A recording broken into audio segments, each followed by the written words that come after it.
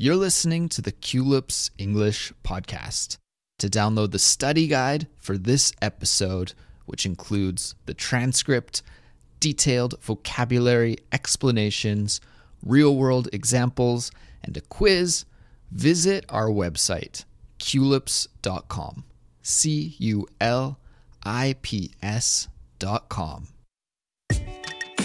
Hello, everybody. My name is Andrew. And I'm Jeremy. And you're listening to Culips.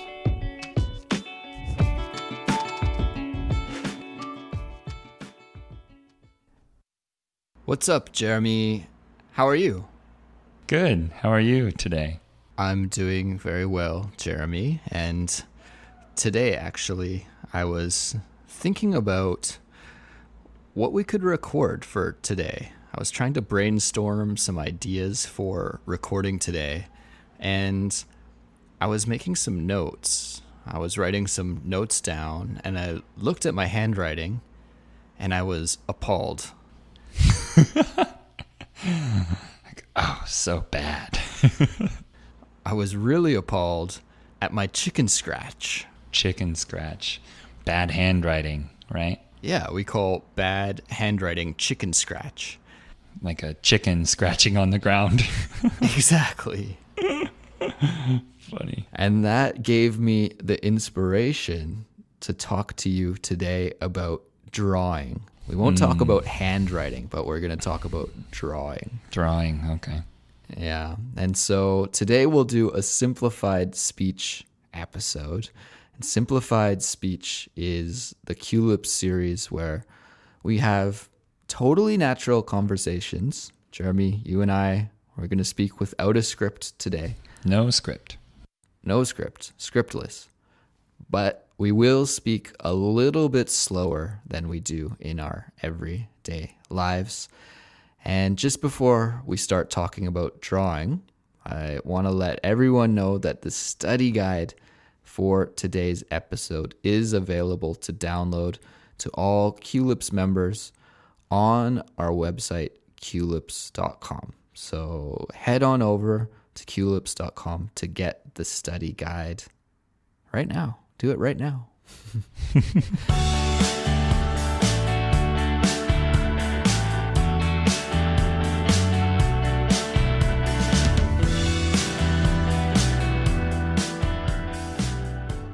Okay, Jeremy, drawing. Drawing. Yeah, this is something that comes naturally to some people, I think. And for other people, like me, it's almost impossible. I am terrible at drawing. What about you? It depends what kind of drawing we're talking about. Mm-hmm. I wouldn't say I'm terrible, but I'm definitely not good. I can draw things so that people know what I'm drawing. Okay. I'll put it like that. Okay. Some of my most embarrassing moments teaching English have come when I'm trying to teach vocabulary. Could be a noun or a concept or something like that, you know. And I get the idea that, I can just draw it on the board for my students. And then I go up to the board and I draw something and they laugh at me. They're like, Andrew, that is terrible. And we're more confused now than before. Very basic things. Like if you ask me to draw a house or a car or something like this, I could maybe draw a rough outline. But anything else is just terrible. Funny. I actually learned something similar when I was teaching English. I still teach English, but not in front of a whiteboard, so I can't draw things. But in my classes before, I used to draw things on the board, and especially animals. Animals were very embarrassing. Anything with 4 legs, always looked like a dog. No matter what animal I was drawing, they all looked like dogs. That's really funny. All the same outline, no matter if it was a tiger or an elephant, they all just ended up looking like dogs. Yes. But, you know, I think drawing requires a lot of patience, and especially patience with yourself, and being comfortable with your mistakes. My brother is an artist, and he works in design. So he is always drawing characters, and he also makes 3D models of them. Wow. In the computer, 3D design. So he has taught me about some drawing concepts, but to your point about some people naturally being good at drawing, to that point, I would say that is true, because my brother was very interested in drawing at a very young age. And he didn't really study anything until he was an adult. So, yeah, that is really interesting. I think if you have an interest in drawing, some kids doodle all the time, right? And you can develop a skill. Actually, maybe this is one of the few skills that you can develop over time without really realizing it. It doesn't feel like practice to some people. Yeah. Especially because as students, we have to sit in the classroom for so long, right? You can just doodle while you listen to the teacher. And if you do that from elementary school to high school, if you have some natural talent, that's a lot of practice. Yeah. That builds up. Many years. Many years. So that's interesting. But yeah, one day I would like to draw.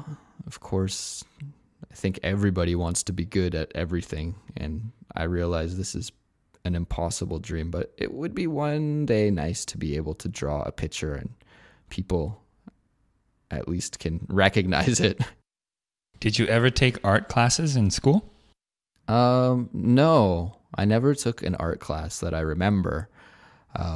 Of course, in elementary school, we have arts and craft classes, but not specifically for drawing. Although I do remember as a child taking books out from the library that were drawing books. So they would show you how to draw a fire truck or show you how to draw a cartoon character's face, this kind of thing. I remember those. Yeah. I had those also. But I remember cheating and just tracing. I used to hold the book up to my patio door window so that the light would come through the page and I could trace the outline easily. And then I would be really proud of myself and show my mom, like, hey, look, I drew Mickey Mouse. But it's perfect. It was just tracing. So maybe because I cheated back in the day, this is why I can't draw now. I don't know. Maybe it's just a form of practice, sort of like training wheels on a bicycle. I used to trace things a lot also, but maybe that leads eventually to some basic skills that you can use to draw other things. Maybe. Jeremy, you have such a positive way of seeing the world. I like your attitude. I'm glad. I'm glad I can be positive. Yeah, I like it. Keep up the positivity. Thank you.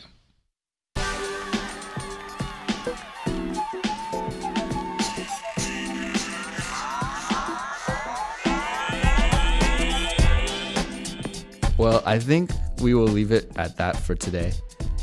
I want to know, are you a good drawer? Are you good at art? Send me an email. Send Jeremy an email too. The best way to do that is through our email address, which is contact@culips.com.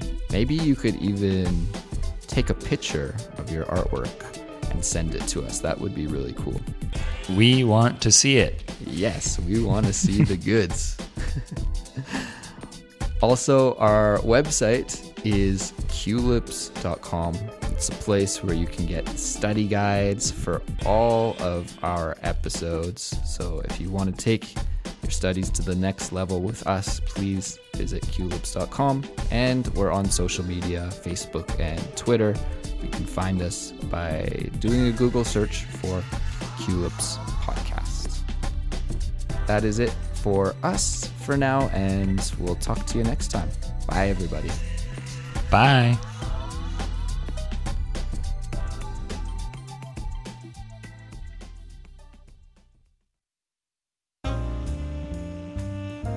Have you signed up for the Culips newsletter? You can receive updates on all the latest episodes, tips about learning English, and special Culips offers delivered directly to your inbox for free.